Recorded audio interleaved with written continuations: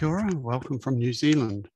It's my pleasure today to present this talk to you, and I'd like to thank you for the opportunity to do so. I'd like to start by acknowledging my co-authors, Hester and Diane. We've all been participants in this restoration project that I'm going to talk about as our case study.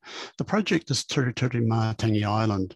It's a restoration that started in 1984, and some of you may have visited the island if you have visited Auckland.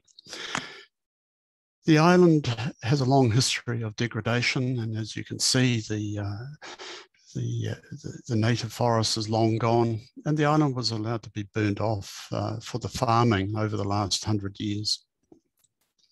However, a restoration project got underway in 1984, and volunteers replanted the island. And with replanting the island, there was also another major activity for at least for New Zealand restoration projects, is the removal of invasive species. The island only had the Pacific rat coyote as the invasive mammal, but a number of plants, and at one point we had the Argentine ant, which took 10 years to eradicate. With the revegetation and the invasive species removed, then other native species could be introduced to the island, some bringing back what would have been on the island some time ago. Others are species that need refuges free of invasive mammals, but it's still putting back an ecology that's a bit different to the original farmland. And this is what the island looks like today. So if I look at some sequence photos, same view. I can't give you the current view. It would be just one tree blotting the blue completely. But so the restoration from 1984, a decade of planting and 17 animal species, at least 2 plant species introduced, and a community group established since 1988. And this is an essentially important aspect of the citizen science I'm going to talk about, because this is the source of the volunteers. So not only have the volunteers replanted, but they're involved in the infrastructure of the island, building tracks, buildings, maintaining machinery, and involved in the advocacy, education to schools, school visitors, and education to public visitors by means of guiding. And if we look at the Society for Ecological Restoration success or progress wheels, you can see we've made some huge advances over the 37 years of the restoration. Not nowhere near an endpoint, but certainly some major advances. So let's just think about the science. The island was a university field research station from the mid-70s, and essentially the whole restoration project was devised and actually initiated through the research that was carried out by the field ecologists. And that, of course, is where we can move into the science. The biodiversity activities that were undertaken or involved the volunteers as well. So they were launched straight into ecological science and sort of instantly became citizen scientists.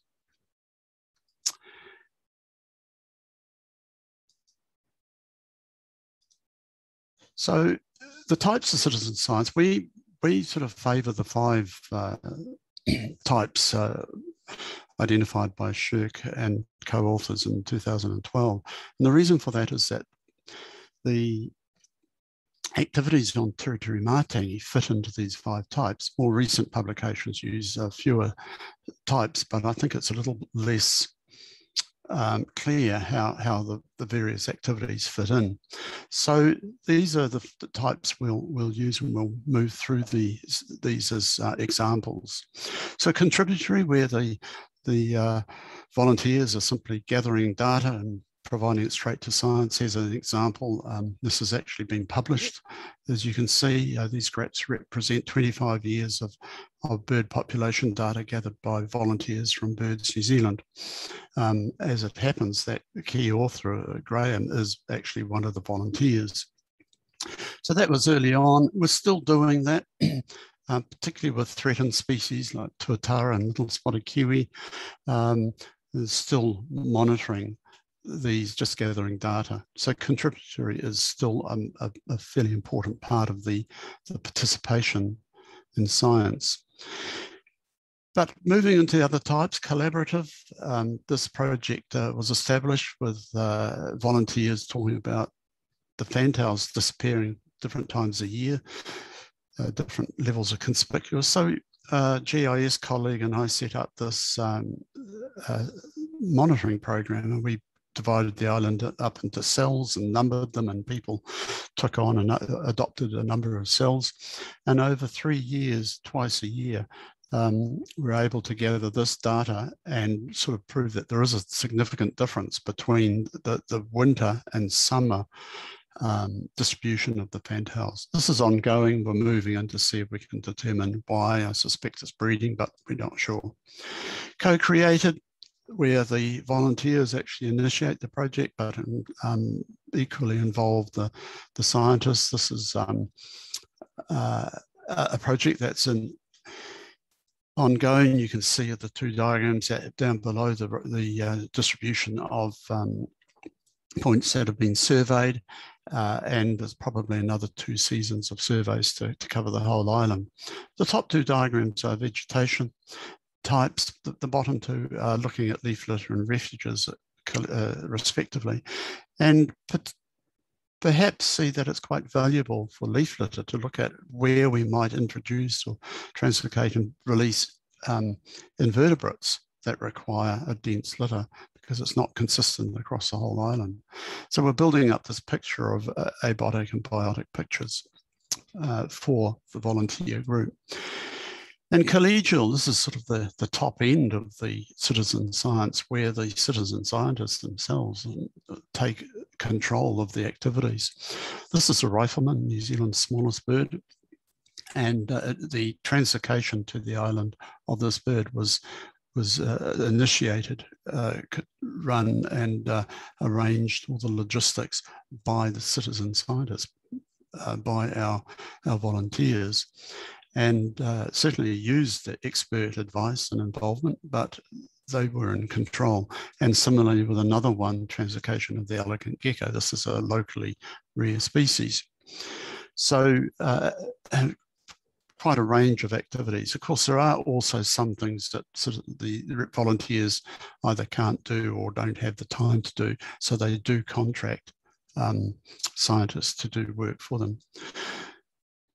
So there are the 5 types, and just a handful of examples to show that we are covering these five types. So let's look at the changes over time. First of all, the stakeholder roles from before the restoration started. And if we look at the university as the ecological professionals, they set the restoration up and were involved with biodiversity management right from the start, and of course had a research intention. They've sort of retired and moved on, but there is some postgraduate research still happening there. The management agency started in set up in 1987. That's the Department of Conservation. And that's after the volunteers actually started getting involved with the revegetation. Remember, the university people set up the restoration. But over time, the agencies have been restructured and funding cuts, and so their focus now is simply on operations. The selected management now is really just threatened species. However, the volunteers, and particularly because they have a collective legal identity, have really just taken off and covered so many more activities. So the labour is still there, but they're contributing to operations. So they're doing most of the advocacy for the island and they are contributing to the biodiversity management and the ecological science. So we think about the change with participation now in terms of these 5 categories, and thinking that as the volunteers work on the island, they're building up the ecological literacy, experience, skills, confidence, and it's inevitable that there'll be changes in how they participate. So the contributory started high, but it is still there, but reduced a little bit.